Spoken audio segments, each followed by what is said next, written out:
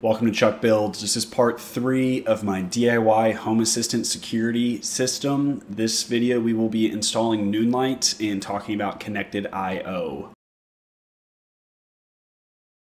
Konnected IO is a hardware device that can take over your existing wired security alarm system and use those sensors. For my situation, moving into this house, ADT was pre-installed by the previous owners.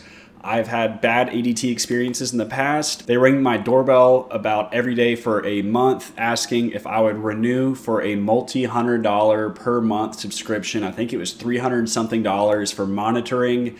They kept trying to upsell me on sensors that were already installed inside of my walls, windows, and doors. The whole thing was ridiculous, and eventually the keypads that were on the walls started chiming and beeping until I resubscribed. I ended up ripping them out of the walls and purchased Konnected IO on a whim, having seen it on the Home Assistant forums. I really like it. I got the alarm panel conversion kit with a add-on board. I really probably shouldn't have gotten the add-on board because I only have one zone on that being used. I came back a few months later and got the backup battery and the magnetic standoffs and the power cable splitter and kind of cleaned it up. Konnected IO is not required for this, but they do host the intermediary connection. They were the ones that wrote the Noonlight Haas, or at least they're hosting it. This person, Snicker here, shout out to you, 2 years strong on your code without an update, and it still works great. We've got a token endpoint to Noonlight.Konnected.io for us to connect Noonlight through Konnected IO to Home Assistant.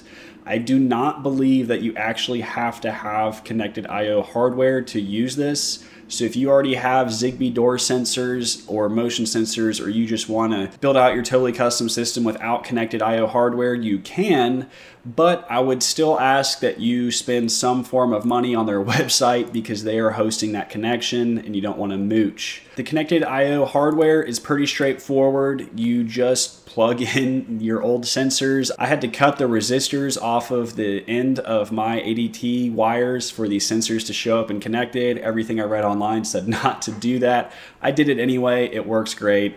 It did not work before that, so I wouldn't be too concerned. The initial install for Konnected IO, I recall being slightly annoyed with the app, getting it all to connect. Something to do with the 2.4 gigahertz Wi-Fi on the same network. I can't really recall, but I think you can skip that if you're going to set it up straight into Home Assistant and just wire it up that way. Konnected IO is the hardware that is connecting your sensors and your walls to Home Assistant, but they are also hosting the intermediary connection to Noonlight. Noonlight is a third-party professional monitoring service. If you've ever been in an Uber or a Lyft and it has a call police button, this is likely what's being used. I think it says here that Tinder uses it. I know the Google Nest also uses it, and it can detect car crashes on your phone. It starts at about $3 a month, and you can bump it up to about $10 a month if you require API access. The first step for installing would be to go to the Home Assistant Community Store. If you don't have the Home Assistant Community Store, check out my channel. I have another video on how to install that. And we'll go to Integrations and then Explore, and we'll just type in Noonlight and then click Download. So once it's downloaded, we have a warning that we need to restart for Home Assistant to see the integration. So we'll go to Settings, System, and Restart. So once we've restarted, we can go to Settings, Integrations, and Add, and we'll see Noonlight exists here. But if we click on this, it tells us that we need to add it to the configuration YAML. So we will go to the file editor, and I'm going to paste the blanked version, and then I'm going to come through and replace it with my real info with my ID and secret before moving on. So you click Save, we'll restart Home Assistant. All right, so Home Assistant has started back up, and we're going to go to our Settings, Integrations, Devices, and such, and we're going to see if we have our Noonlight switch. So having this Noonlight switch, when this gets triggered, it immediately is calling Noonlight saying that you need police support, police or fire. This is not like the alarm control panel where there's a 45-second delay that you have a chance to disarm. When this gets turned on, it's gone. So we need to be careful with that. This switch is what we would be putting into our Node-RED flow under security, where I have trigger alarm, and I said I'm just going to update it to Noonlight later.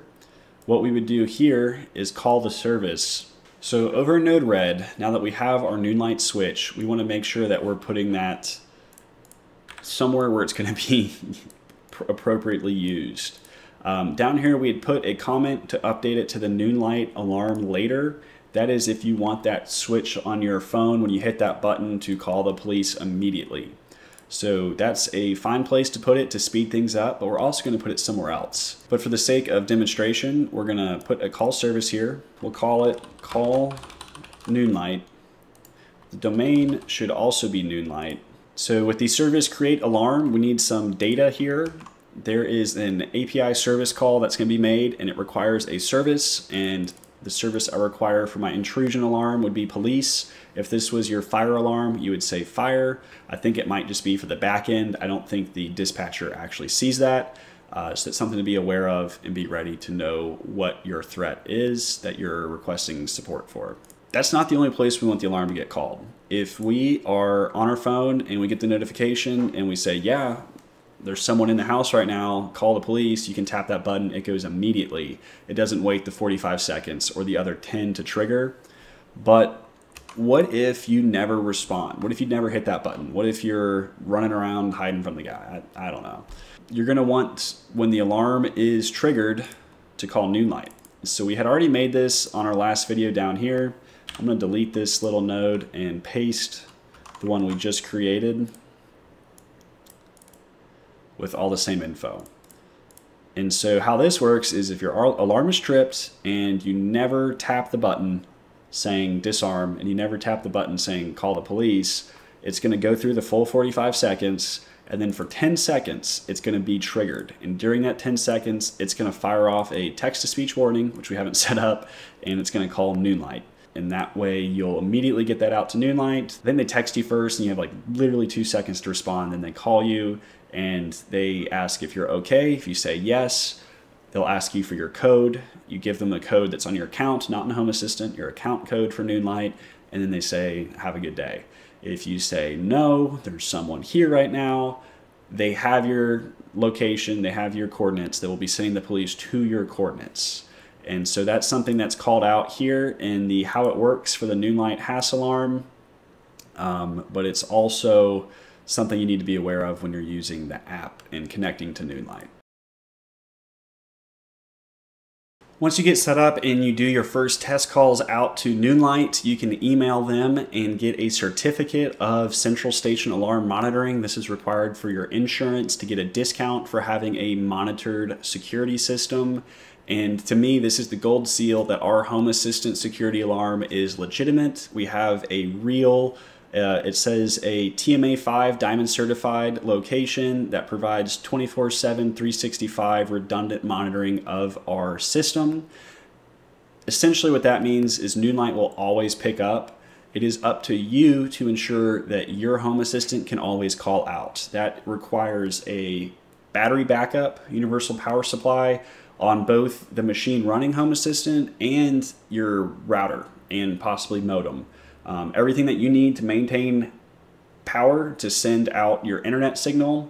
And I would strongly encourage you to look up some kind of failover system over cellular in case your internet is out and your power is not. I think that's a little bit more rare. And thankfully with Noonlight, if you really were in a shitty situation that you needed to call out, you have the app on your phone that is battery and cellular.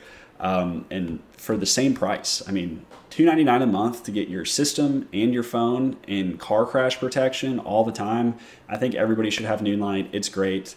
They're so fast. They're so kind on the phone. I have had no issues yet. I strongly recommend it. So I was editing this video and realized I never actually set up the Konnected board inside of HomeAssistant. You could easily just come in here, find the item, click configure, then submit.